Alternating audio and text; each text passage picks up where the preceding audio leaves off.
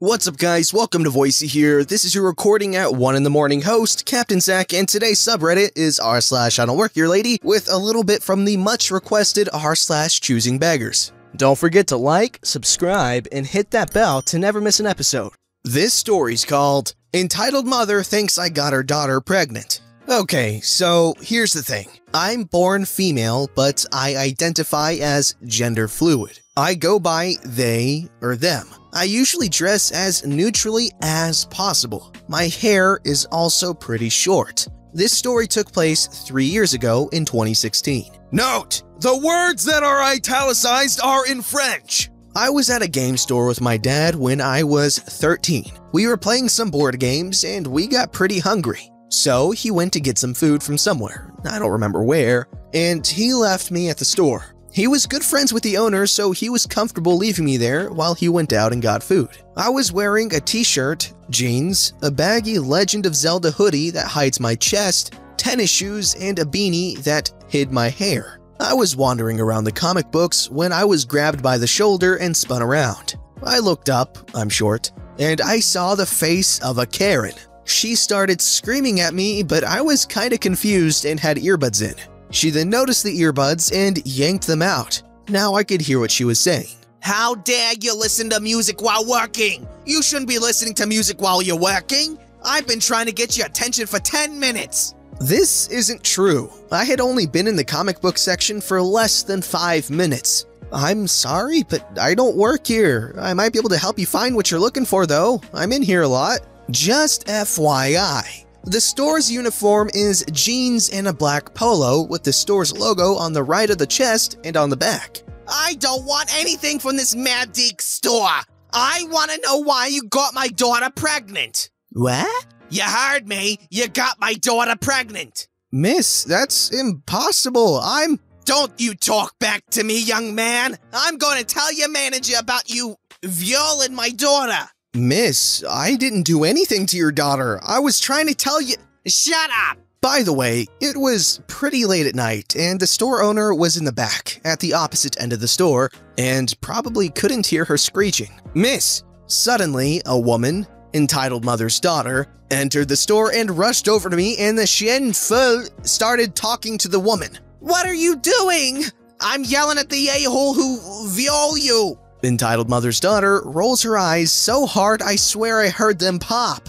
"David didn't viol me. I was completely aware what was happening and I consented to it fully. Also, that isn't David." "Don't lie to me. That boy is David and there is no way you had sex with him. You're too young to have sex." "I am 24, married to David, and David is a foot taller than this kid." This continued for a few minutes, back and forth. Eventually, I just took off my beanie and my hoodie and just stood there, staring at the mom. Me, done with this mom's connery. "Miss!" Entitled mother finally turned around to me and her face went white as a sheet. She finally noticed that I had taken off the items that hid my birth gender. As you can see, I am physically incapable of getting anyone pregnant. The mom says nothing and storms out of the store, knocking down several stands of games. "I'm so sorry about that. My mom is still convinced that I haven't been married to David for 3 years.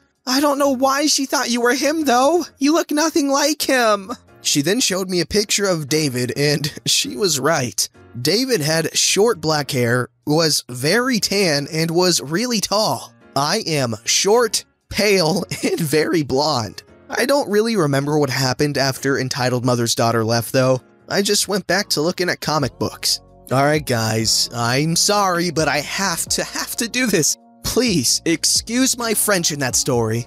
This story's called Inverse I Don't Work Here Karma. I told one story earlier today from just before I switched careers. Since I've only got a short time to myself right now, I think I'll share a short one that may go to explain why I am the way I am.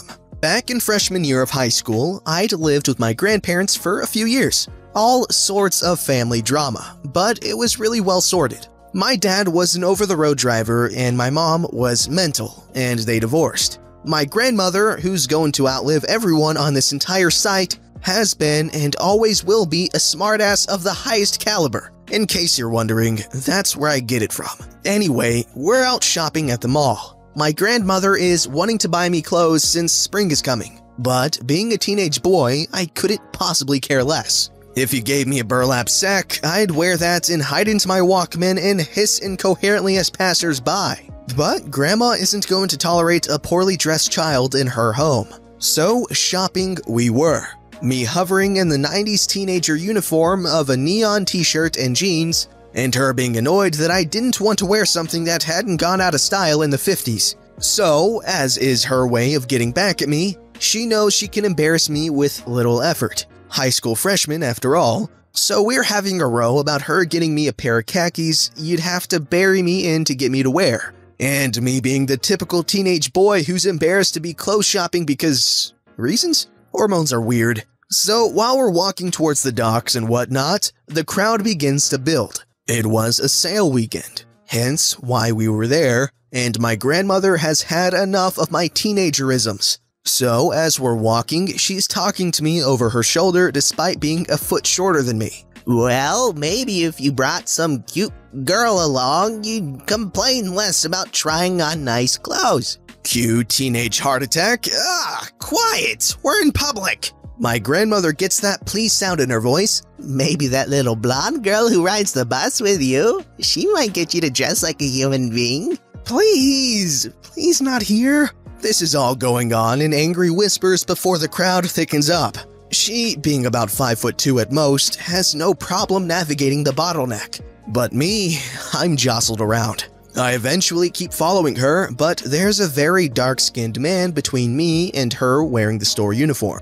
No big deal, this is how shopping crowds work. He'll move around her and I can catch up in a second. But then her little game goes horribly wrong. She speaks over her shoulder saying, well, maybe I should just get you some new underwear so you can show it off at some of those girls. Only then does she turn around. The guy, to his credit, is smiling. I'm laughing and she looks mortified. Oh God, I'm sorry, you're not my grandson. The guy doesn't miss a beat. He smiles and says, does this mean you won't buy me that underwear now? She laughs, he laughs, we all go our separate ways. But she never said some smart-ass things to me without looking again.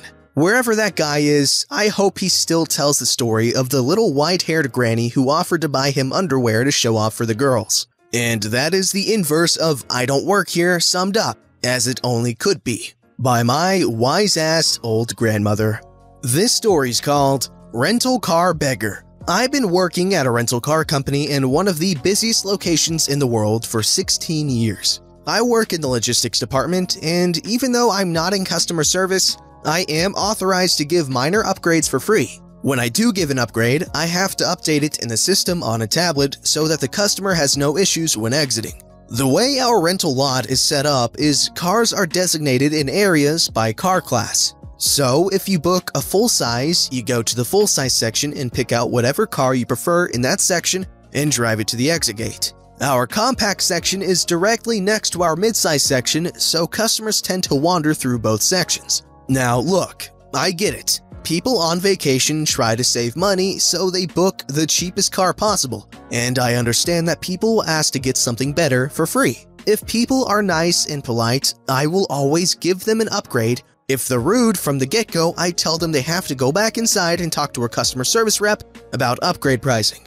In comes our choosing beggar. It was a young couple. The boyfriend asked me, excuse me, I booked a compact car and I wanted to know what cars are available to me. I walk him to the compact section and point out the rows. He then tells me, what about this Corolla? Can I take this one? A Corolla is a midsize, but he was being polite, so I told him, fine, you can have this Corolla. Let me just update it on my tablet. He then tells me, what else can I get? If you're giving me an upgrade, I want to see what else I can get. I get irritated and tell him, didn't you specifically say you wanted the Corolla? He then tells me, yeah, but now I want to see if I can get something better. What about this Altima?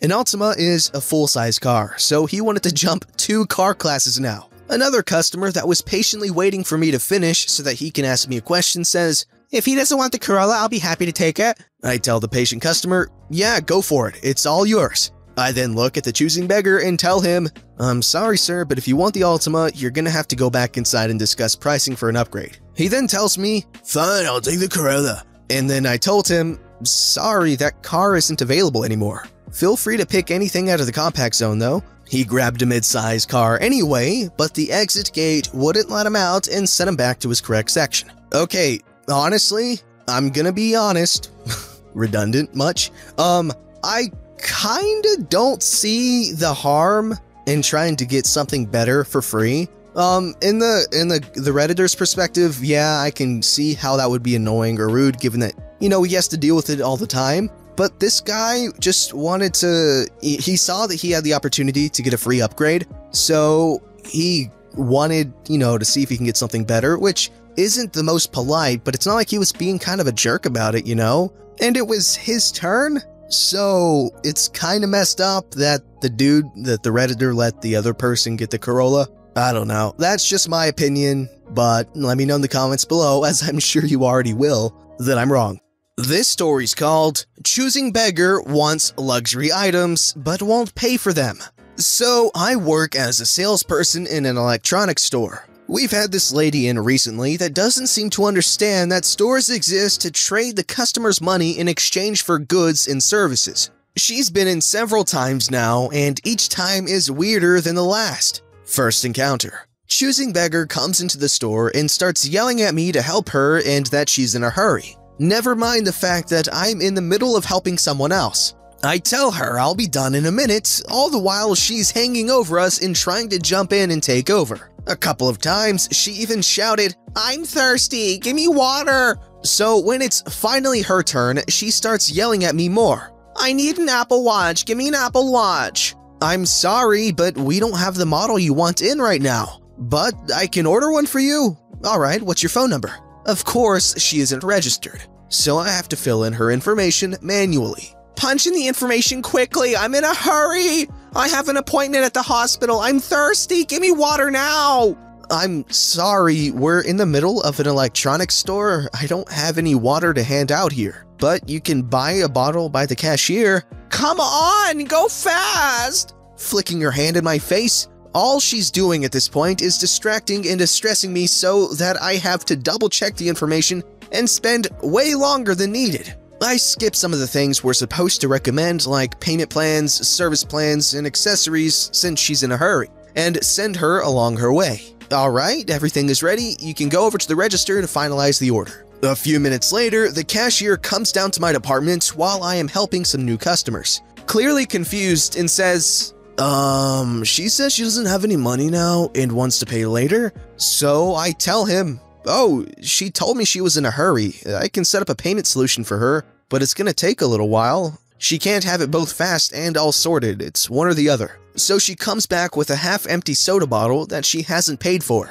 This time, she hardly says a word, just waits for me to fill everything in and apply for credit. To my surprise, it comes through and everything is in order. I even added the soda to the final sum in order to cover it, and she leaves. Second encounter. This time, she's bustling into the store to pick the watch up, but she's dragging someone in with her. Turns out, it's a taxi driver. "I don't have any money, you guys have to sort it out, pay the taxi," she says. Meanwhile, going over to the register and grabbing another soda and gulping down half of it before anyone can stop her. Again, we try to explain to her that it doesn't work like that. I have to set up specific orders for specific items that are part of our stock, and there's a minimum spending limit. You cannot go get cash to pay other people. You cannot just take things from the store and just have it added to some sort of tab either. Taking those drinks is outright theft. She refuses to listen and keeps repeating that she doesn't have the time nor money, and has to sort it out the next time she's in. Seeing how ridiculous the situation is, we give up, shove the watch into her arms, and tell taxi driver to call the cops as she's not gonna pay for the ride. She left with the taxi driver, so we don't know how this went down. One of my colleagues revealed to me she's been in another time in the meantime as well. Her face caked up in some dried up facial treatment goo. So my colleagues call her the mask lady, while I call her the soda lady, asking for the watch, and ended up having them call an ambulance because she kept going on about being too tired to go home and telling them to call someone to help her. Turns out she just wanted a free ride home. Third encounter. Apparently nothing of great consequence happened to her, as she learned absolutely nothing. So, this time, she came back with the watch and demanded that we set it up and connect it to her phone, and get all the apps working the way she wants it to work. The guys in our technical support haven't encountered her yet, so they just start working without any suspicions, and she goes and grabs another soda. When the job is done and she has to pay, she finally blurts out, "I have no money, I have to fix it some other time." Luckily, our operations manager was at the desk as well and was having none of it and promptly took the watch as insurance until she can pay for the service and all the sodas she's been stealing. I'm surprised they got her to leave without the watch. So now we're just waiting to see what her next escapade will bring. I am also completely expecting her to bring us the invoice for the watch and tell us to pay for the watch as well at some point. Wow, honestly, I can't really think of any logical reason as to why she would be like this, other than potential mental illness, maybe? I don't know. Someone in the comments is bound to know something about this, so let me know. I'm curious as to what's ailing her, mentally that is. Or should I say logically? I don't know. This story's called Chris Brown Gift Basket Gone All Wrong. Through a really long, weird set of circumstances, when I was 27, I adopted a 15-year-old. His mom went to jail when he was 13 and it was supposed to be temporary. At 15, she showed up at my house and told him that legally she was no longer his mother because she was worried the state would make her pay them back for me caring for him while she was away. By this time, we had bonded and the rest is history. About a year after the adoption, a family member contacted me saying that she wanted the chance to meet him because his mom had moved away before she was born. She was into genealogy and just thought it would be nice. She seemed like a normal person, so I asked my son if he wanted to. He was iffy, but wanted to try. We sent her an email to sort it all out. It was right around Christmas time and she mentioned exchanging gifts. So we made her a little gift basket with candies and scented candles, etc. We drove a few hours away to meet at a cafe in her town. She seemed bored through the whole meeting.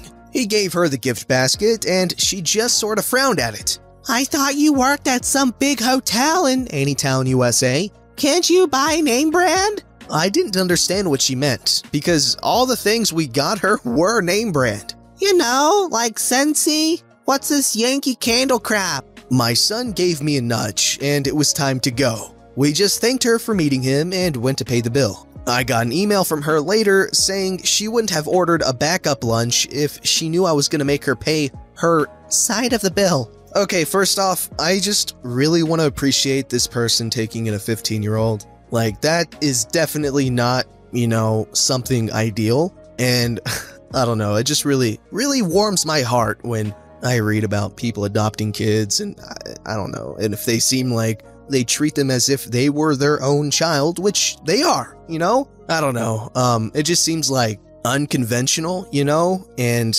I don't know, I just really appreciate it, Anyways, yeah, she's a real choosing beggar.